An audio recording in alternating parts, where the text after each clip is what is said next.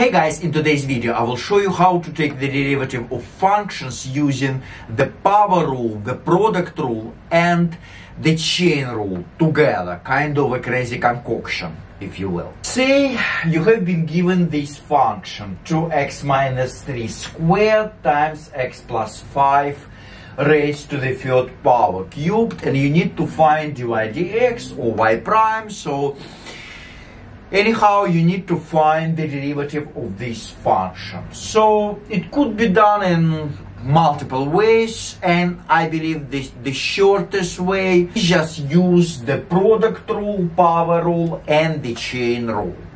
I mean, if you try to open up the parentheses and distribute, multiply everything out, collect like terms, it would take lots of time, and you might also make mistakes at this point. So if you have this the entire time in this world, go ahead and try to fill it out, multiply it out, because you see you have the square and you have the third power. So first of all you need to raise to this power and after multiply together. So it would be a nightmare, a disaster, if you will. So the surefire way, the shortest way that will give you that derivative is just applying first of all the product rule. Since you are given two factors, you are given two functions, namely the first one is gonna be this power of this inside of this 2x minus 3, so this entire brackets raised to the second power. So that's gonna be your first function, let's call it u for the sake of convenience. And the second term, the second factor, it's gonna be the second parenthesis, the second bracket, meaning x plus 5 entirely raised to the third power. So basically recall that the product rule for derivative says, if you are given two factors, let's say u and v, all it says that you need to take the derivative of the first factor of the first term u times the second function, the second factor as is, v, untouched, unchanged, plus you need to take the first function as is, unchanged, and this function gets multiplied by the derivative of the second factor. Now, let's apply this product rule again. Since you have two factors, you have two expressions or two functions, if you will, being multiplied together, because here we have implied, it's understood to be multiplication. Now, look at the first function. We need to take the derivative of u first. You have a power, so we need to apply a power rule to this u. So your derivative dy dx becomes, so you need to apply the power rule and again recall the basic derivative rules, that the power rule says you need to bring this power down as a coefficient out front of your term and reduce this power by 1, so knock it down by 1. So this 2 basically comes out front and it becomes 2, and I'm going to keep this argument, in this case it's 2x minus 3 as is, and I'm going to reduce your power by 1, so 2 minus 1 becomes basically 1. Now, since you are given a composite function, it's not just x, it's some expression raised to the second power. So your function is made of basically two functions. You have power, which is going to be your outside function, and you have inside function, which is a linear function, to be more precise. It's 2x minus 3. So you have to apply the chain rule at this point. And chain rule says you need to take the derivative of the outside function, basically we did just now. So the derivative of outside function, again, outside function is a power, so you need to use a power rule. Now, also the derivative of outside function gets multiplied by the derivative of inside function. Now, Your inside function is 2x minus 3, so you need to take the derivative of 2x minus 3. And recall that negative 3 to be more precise, is a constant, and the derivative of the constant is just 0. So negative 3 goes away, disappeared.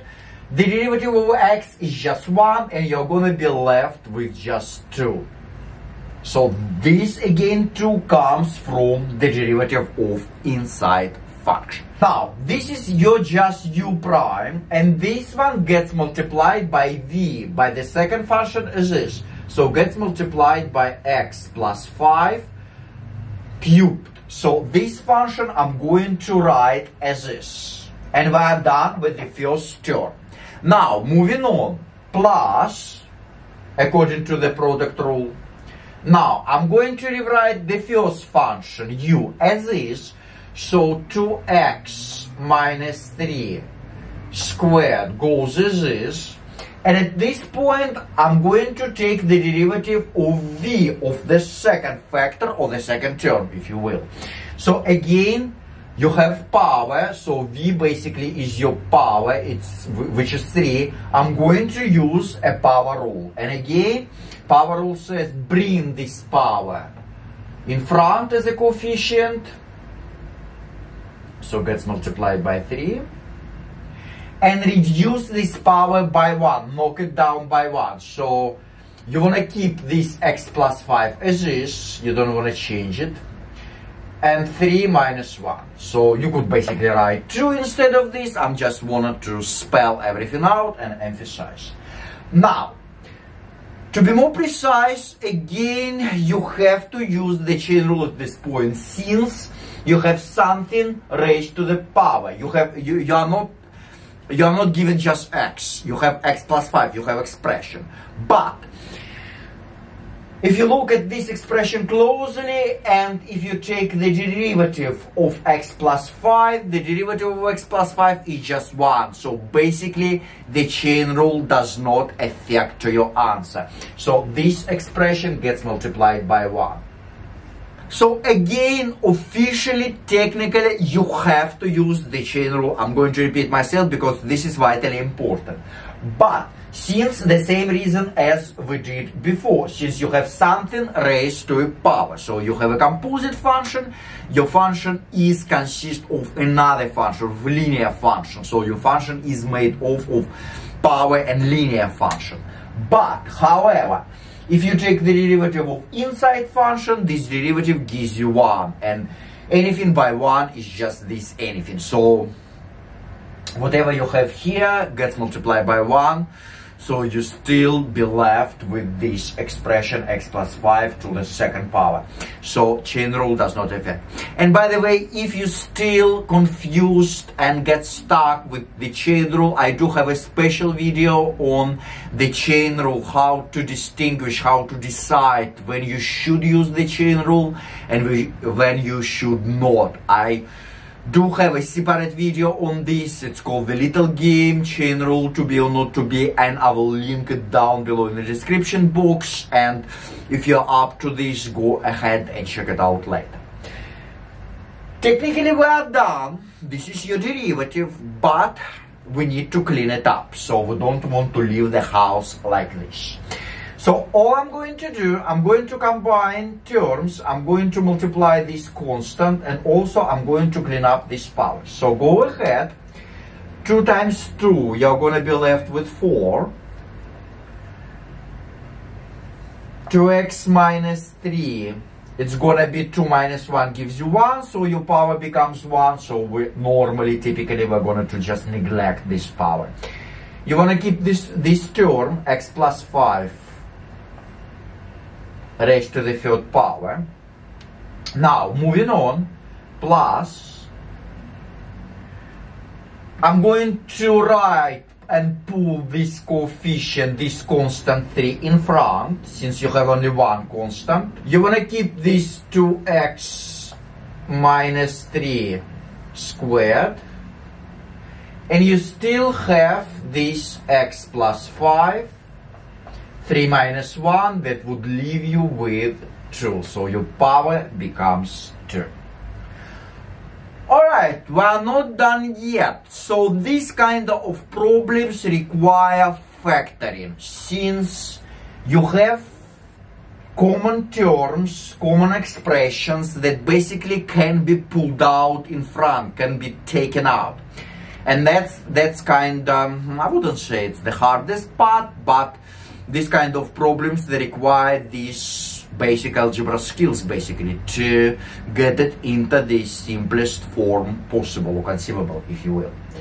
So look at this expression. You have 2x minus 3, and also you have 2x minus 3 to the second power. So 2x minus 3 I'm going to pull out with the first power, with the lowest exponent, which is 1. Also you have x plus 5 to the cube power, and you have x plus 5 to the second. So I'm going to pull out also simultaneously in one fell swoop x plus 5 term raised to the second power. So let's do it. In the next line of your work, it becomes, so again, 2x minus 3 to the first power, so typically we don't write first power, and also x plus 5 to the second power. So what's left over? I'm going to write kind of a big parenthesis, if you will. So don't forget this coefficient, don't lose it. So we have 4. 2x minus 3 is taken out, we have 1 instead of this. So you have x plus 5 goes inside with the first power, since x plus 5 squared is taken out, pulled out.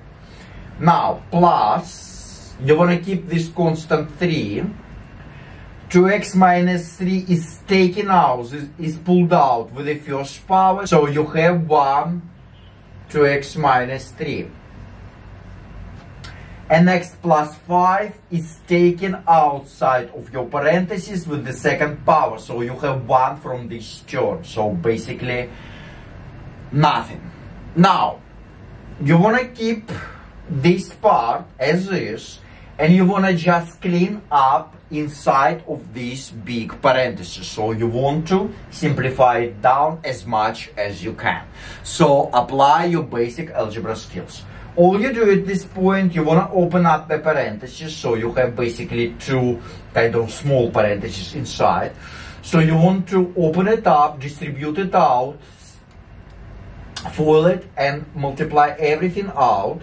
So remember, when you have a constant in front, outside, so you want to distribute it over both terms inside. So the same applies for the second term.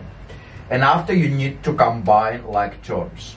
So it becomes 4x plus 20 from the first term plus 6x minus 9. And finally, you want to combine like terms. So 4x and 6x, that would leave you with 10x. 20 minus 9, you're gonna left with just 11, positive 11. That's left over after cleaning up these big parentheses. And you want to just rewrite your first part, your first portion, your first chunk of your basically the final answer. So you want to keep it. So 2x minus 3 and x plus 5 squared. So this chunk and these 2 chunks, they obviously come together. So that's gonna be your final answer after factoring. So when we pulled out these common factors, namely 2x minus 3 and x plus 5 to the second power, that was your factoring at this kind of problems.